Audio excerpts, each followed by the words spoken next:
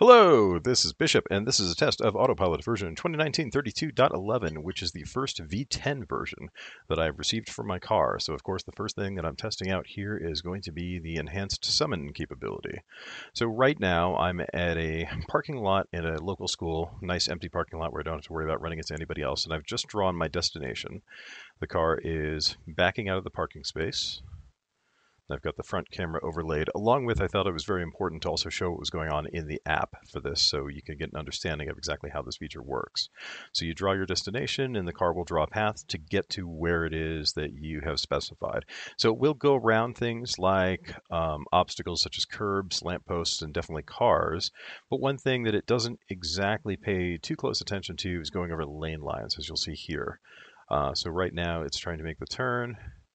It's going to start turning around to come back to the spot that I've specified. It's funny, the GPS on the Tesla I've always found to be pretty accurate. Like more often than not, it'll identify where the car is down to the individual parking space it's at. However, the GPS on my phone is far, far less accurate, unfortunately.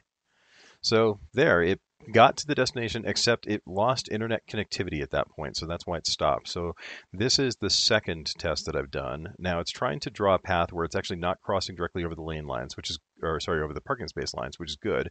But in this instance, there's actually a car and a motorcycle over there and some people, so I'm repositioning where I would like it to target to see if I can get it to do a new path, which it has. So once it's ready, I go ahead and hit. So you have to hold down the button the entire time.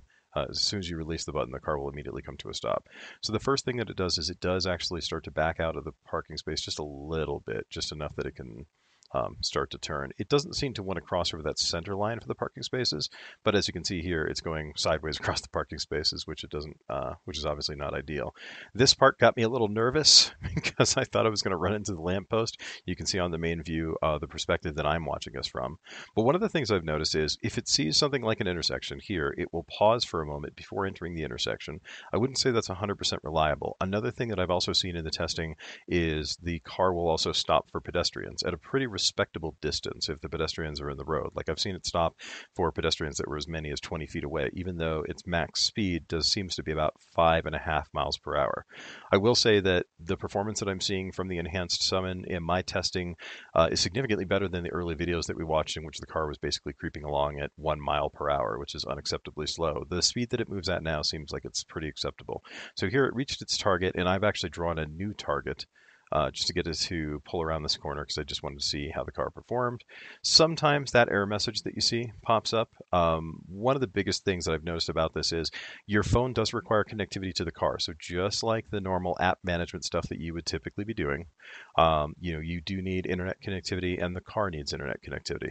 This area is a bit of a dead spot. So one of the reasons that the car stopped earlier and I had to restart one of the tests was because the car actually lost internet connectivity. I had to reposition it to a different section of the parking lot.